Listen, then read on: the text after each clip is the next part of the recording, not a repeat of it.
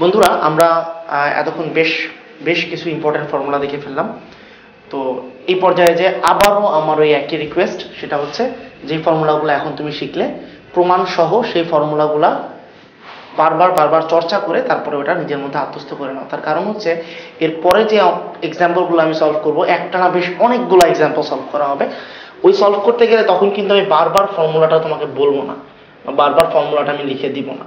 আমি ধরেই নিব যে অ্যাকচুয়ালি তুমি ফর্মুলাটা অলরেডি শিখছো, শিখে তারপর এক্সাম্পলগুলো সলভ করতে আসছো। হয়তো আমি একবার দুবার রেফারেন্স দিব, বাট আমি ধরে নিব যে তুমি এই ফর্মুলাগুলো জানো। তো এখন আমরা কয়েকটা প্রবলেম সলভ করব, কিছু এক্সাম্পল সলভ করব। আচ্ছা, তো আমরা এক্সাম্পলগুলোর নাম দিচ্ছি এরকম যে examples based on obvious substitution. আচ্ছা, অবভিয়াস সাবস্টিটিউশন জিনিসটা কি?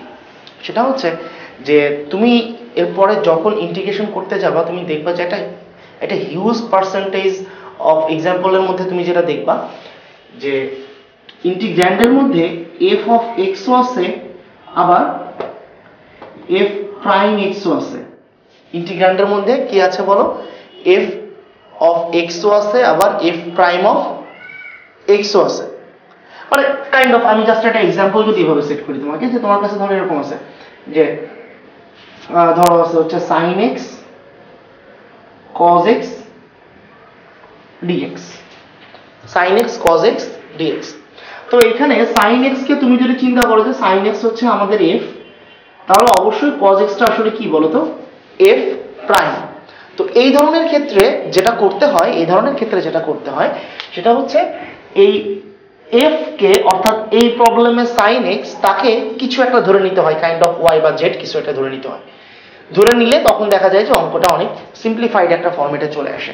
তো যেহেতু আমরা এই প্রবলেমগুলোতে আমরা ইন্টিগ্র্যান্ডটাকে দেখলেই বুঝে ফেলবো যে কোন অংশটুকুকে আমার এফ জেড ধরে নিতে হবে, এই জন্য আমরা বলতেছি যে এই সাবস্টিটিউশনগুলো হচ্ছে অবভিয়াস সাবস্টিটিউশন।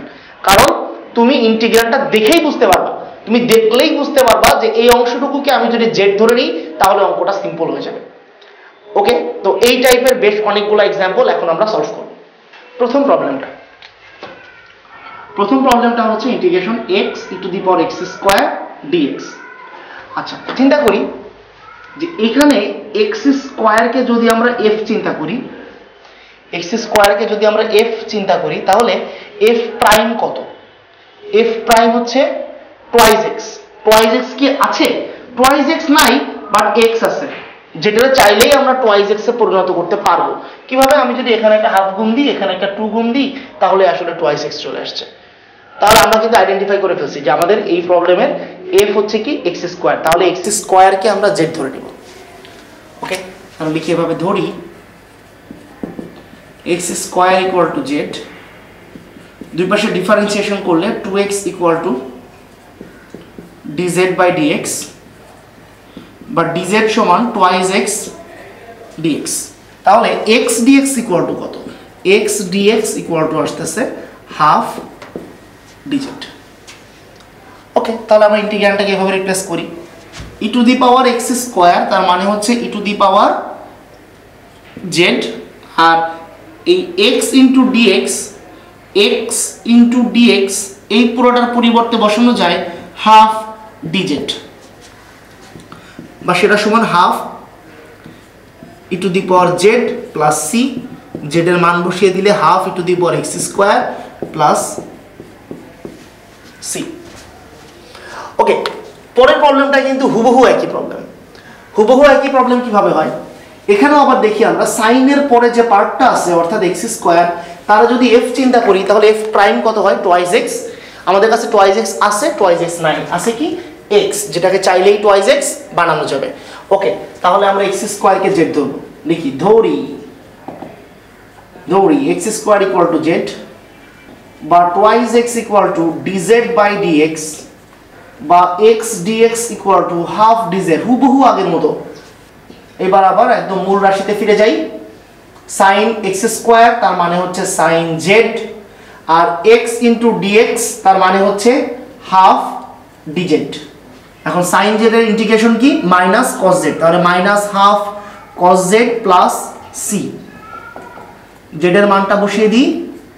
3 নাম্বার এক্সাম্পল খেয়াল করি, tan এর পরে e to the power x আছে, যদি ওইটাকে আমরা f চিন্তা করি, f প্রাইম কত, f prime e to the power x, সেটা কি আমাদের কাছে আছে কি না? আছে, এই যে e to the power x। তাহলে আমরা ওই e to the power x টাকে আমরা ধরে নিব z, ধরি e to the power x equal to z, দুই পাশে ডিফারেন্সিয়েট করলে e to the power x equal to dz by dx, অতএব e to the power x dx equal to dz। মূল রাশিতে যদি ফিরে যাই, tan e to the power x তার মানেই হচ্ছে tan z, R e to the power x dx তার মানেই হচ্ছে dz। এখন tan z এর ইন্টিগ্রেশন কি হবে? tan z এর ইন্টিগ্রেশন হচ্ছে ln sec z plus c। এখন z এর জায়গাতে আমরা e to the power x বসিয়ে দিব, তাহলে sec e to the power x plus c। পরের एग्जांपल, আমরা নেক্সট एग्जांपले এই অংশটুকুকে z ধরে নিব। কেন এই অংশটুকুকে z ধরব আমরা জাস্ট একটু পরেই বুঝতে পারব।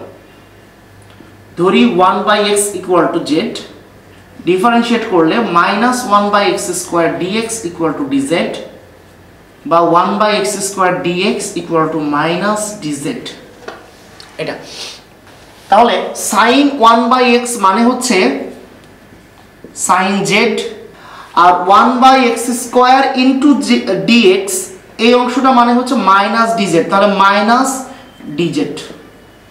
ইন্টিগ্রেশন করলে ফলাফল আসবে cos z প্লাস c বা cos 1/x প্লাস c। এরকম। পরের এক্সাম্পলটা x² dx divided by 1 - x to the পাওয়ার 6 মানে x³ হোল স্কয়ার।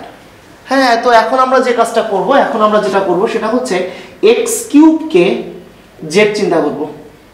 x³ হচ্ছে z, তাহলে ডিফারেন্সিয়েট করলে কি আসবে? ডিফারেন্সিয়েট করলে আসবে 3x² dx equal to dz, বা x² dx সমান 1/3 dz।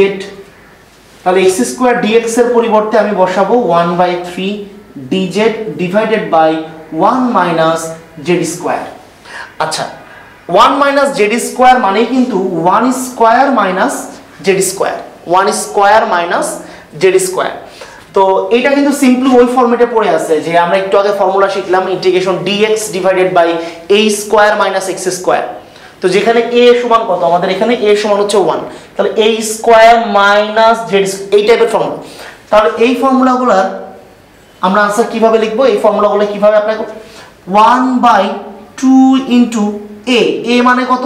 1, তাহলে 1/2 into 1 logarithm of a plus x by a minus x plus c। এখন আমরা z এর ভ্যালুটা বসিয়ে দিব, তাহলে 1/6 ln 1 plus x³ divided by 1 minus x³ plus c। Next एग्जांपलটা খুবই অবভিয়াস। আমরা দেখি e এর মাথাতে কি আছে? tan x। tan x কে ডিফারেন্সিয়েট করলে কত হয়? sec² x। সেই sec² x কিন্তু এখানে আছে, তাহলে অবশ্যই আমরা tan x টাকে z ধরে নিব। ধরি tan x equal to z, differentiate করলে sec² x dx equal to dz, তাহলে e to the power tan x মানে হচ্ছে e to the power z, sec² x dx মানে হচ্ছে dz। ইন্টিগ্রেট করলে e to the power z plus c। এখন z এর ভ্যালুটা আমরা বসিয়ে দিব, e to the power tan x plus c। বন্ধুরা চলে যায় পরের एग्जांपले।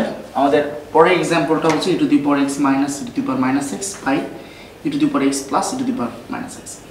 এখানে আমরা দুইটা পার্টে ভাগ করতে পারি ইন্টিগ্র্যান্ডটাকে, e to the power x divided by e to the power x plus e to the power minus x dx, তারপর e to the power minus x divided by e to the power x plus e to the power minus x dx। এখন একটা কাজ আমরা করতে পারি, সেটা হচ্ছে উপরে নিচে e to the power x দিয়ে যদি আমরা গুণ করি তাহলে হবে e to the power 2x by e to the power 2x plus 1, আর এখানে আমরা উপরে নিচে গুণ করব e to the power minus x দিয়ে, তাহলে হবে e to the power minus 2x divided by e to the power minus 2x plus 1 dx। এরকম হয়। আচ্ছা, তো এখন একটা কাজ কিন্তু করা যায়, সেটা হচ্ছে আমি এখানে একটা হাফ দিলাম, এখানে একটা 2 দিলাম, আবার এখানেও একটা হাফ দিলাম, এখানে একটা 2 দিলাম। তখন খেয়াল করি এই যে এইখানে নিচের রাশিটাকে ডিফারেন্সিয়েট করলে কিন্তু উপরেরটা পাওয়া যায়, আবার এইখানে নিচেরটাকে ডিফারেন্সিয়েট করলে উপরেরটা পাওয়া যায়। কিভাবে বলি, কারণ এখানে মাইনাসকে কিন্তু এভাবে লেখা যায়, এটা প্লাস দিয়ে এখানে মাইনাস লেখা যায়। তাহলে হচ্ছে কি যে এখানে নিচেরটা ডিফারেন্সিয়েশন উপরেরটা, এখানেও নিচেরটা ডিফারেন্সিয়েশন উপরেরটা। তাহলে রেজাল্ট লিখবো আমরা এভাবে, half loan of E to the power 2x plus 1 plus half loan of E to the power minus 2x plus 1 plus C. এটা দেন চলে যাচ্ছি পরের এক্সাম্পলে। এইখানে যদি আমরা উপরে নিচে ই টু দি পাওয়ার x দিয়ে গুণ করি, তাহলে ই to the power x dx by E to the power 2x plus 1, E to the power x dx by E to the power x whole square plus 1। এখন ই to the power x কে আমরা ধরে নিই z, ধরি ই to the power x equal to z, differentiate করলে ই to the power x dx equal to dz। তাহলে এই ই to the power x dx এই অংশটাকে আমরা dz দিয়ে রিপ্লেস করতে পারি, আর নিচেরটা আসতেছে z স্কয়ার প্লাস 1, ডাইরেক্ট ফর্মুলাতে পড়ে আছে। এটা সমান হবে tan inverse z plus c, z এর ভ্যালু বসাই tan inverse E to the power x plus c।